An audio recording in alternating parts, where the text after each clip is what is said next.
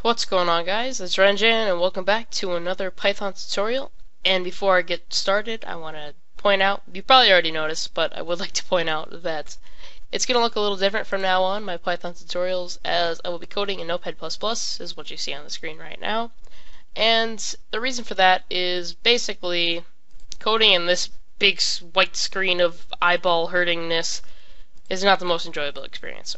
So, since I can't actually run Python programs in Notepad++, I'm actually just going to copy and paste into a Python file, so it'll be less, staring at white screen of nothing, and hopefully be a little bit easier on the eyes, as it's black and gray and looking not eye-devouring. So, enough of that. We're going to get into our actual Python tutorial here. And as you can see from the title of this file, we're going to be talking about dictionaries.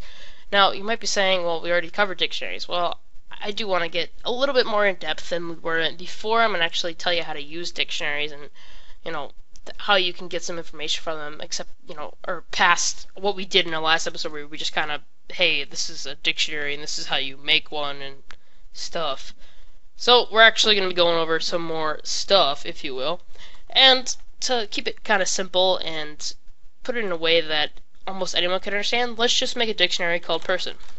And make sure you put an equal sign and a curly bracket, and then we can go on the next line. Now, we could put everything on the next, or on this line, but I do like to space it out, especially because I'm in Notepad++, and you can see how I can close the tabs here.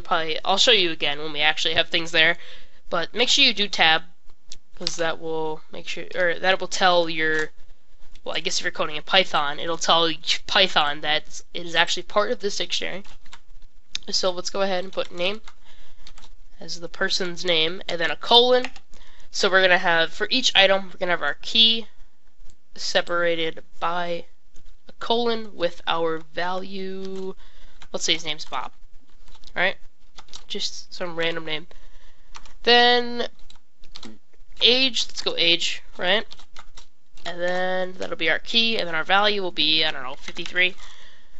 And I forgot to say this for the last thing, but make sure you do have commas separating all your things. So now, if we had all this on the same line, like so, you'll see where the commas really come in handy. So we'll need it like here, bada bing, and then make sure you have a closing curly bracket. Let's actually add one more item, but wait, alright, and colon, I don't know, 210? Let's go 210. And a comma. Now, I will show you real quick how you can put these all on separate lines to make it look a little bit more pleasing. And like so. And make sure we have our curly bracket on the next line too, and all the way to the left. So, it's going to look just like that, and that's basically our dictionary. So now if we wanted to just call in the dictionary and print it out, we can just do print person. Almost forgot our parentheses there. And let's just take all this, copy it, and put it into this file. Go ahead and run it. Python shell, and it's going to give us just our dictionary. Now it's in no specific order, as you can see, weight, name, age. We put it in name, age, weight.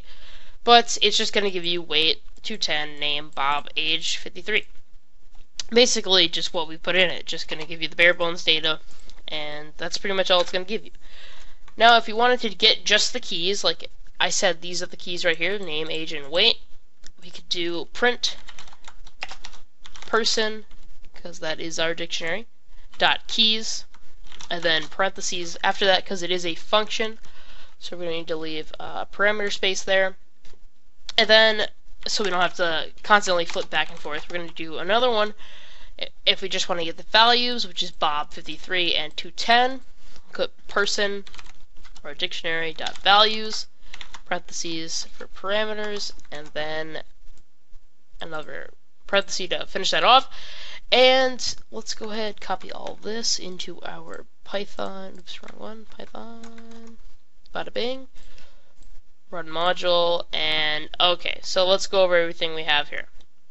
Now, see, after we run this again, we get our first line is actually print person, which is just printing our dictionary. And the first time we did it, let me get back. The first time we did it, it went weight, name, age, and this is age, name, weight. So it's not in any particular order, it's just kind of random, I guess.